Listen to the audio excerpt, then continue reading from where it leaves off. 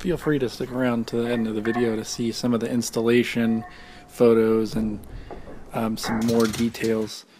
But after I got the suspension installed, I wanted to pick a good place to test out the suspension. Could think of no better place than Padre Island National Seashore. The park entrance is near Corpus Christi, but it has about 60 miles of drivable beach, mixture of soft, deep sand and hard pack that's wet. High tide and low tide will have very unique challenges. Washboards are pretty fun. You can also camp there and have campfires with really no one around you, because you have so much space between you and any other guests at the park. This footage was taken around mile marker 15. It's either slightly before or slightly after. If anyone's been down this path, please feel free to comment below. This is a path pretty jarry. There's a lot of ruts from people driving when the conditions weren't ideal. A lot of water, probably not using the proper equipment, but I think a lot of people try to make it through here anyway because of the good fishing, it seems like. This was a relatively good test for just getting the suspension to articulate.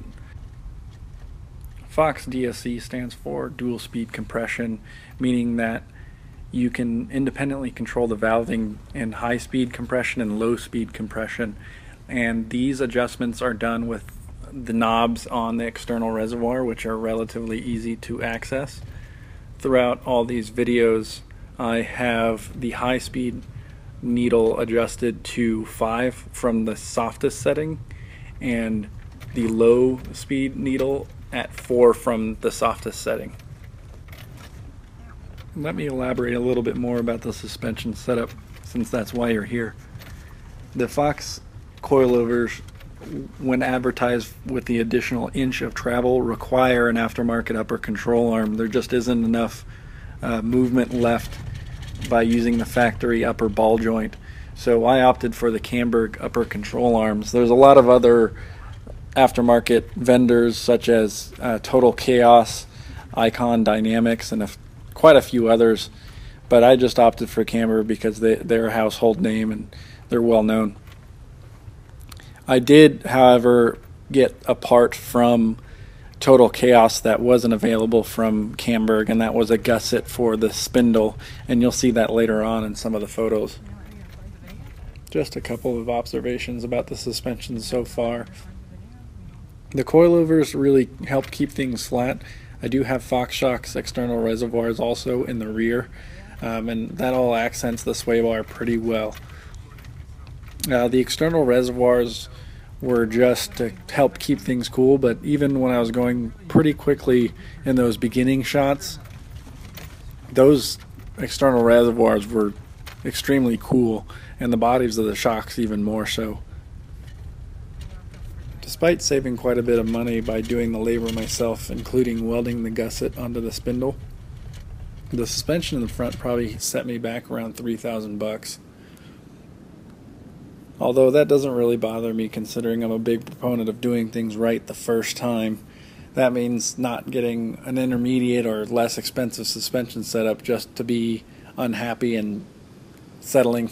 Overall, I'm really happy with the way all of it turned out. Still waiting on getting some rear springs from Deaver to help the extra weight that I plan on loading the truck with for overlanding. So let's move on to the installation. Here's a photo of what I started out with. The front brakes might look a little large, and you would be right. Those are 06 Tundra brakes specifically that I installed, but you can look at my website for more details on that job. This part is pretty self-explanatory, just the rotor and caliper moved, along with the upper ball joint pressed out. The upper control arm bolt on the driver's side can only be accessed when you move the main wiring harness loom here from the inner fender well, as well as the airbag sensor, which is that yellow wiring loom.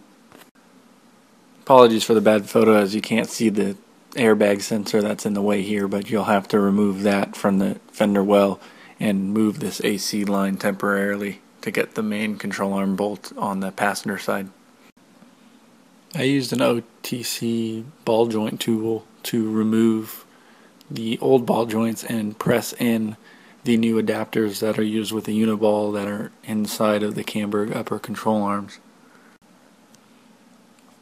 This is my first mock-up with the upper control arms installed with their appropriate adapter and the spindle.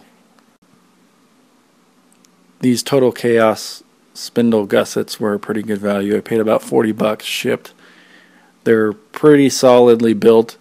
They fit very well, and I was able to MIG them on with my 110 volt Lincoln and get really good penetration. I was really pleasantly surprised by the fact that the finish turned out pretty good. I'm quite impatient when it comes to prepping and doing very light coats. I typically do very heavy coats in effort to pass along that step very quickly, which leads to poor quality in runs, but this time it turned out pretty well. Anyways, I really appreciate you guys watching the video. I hope it was helpful, and please, if it did, go check out my website, QuattroStig.com, and subscribe. I'll leave you guys off with some more video of me driving on the beach.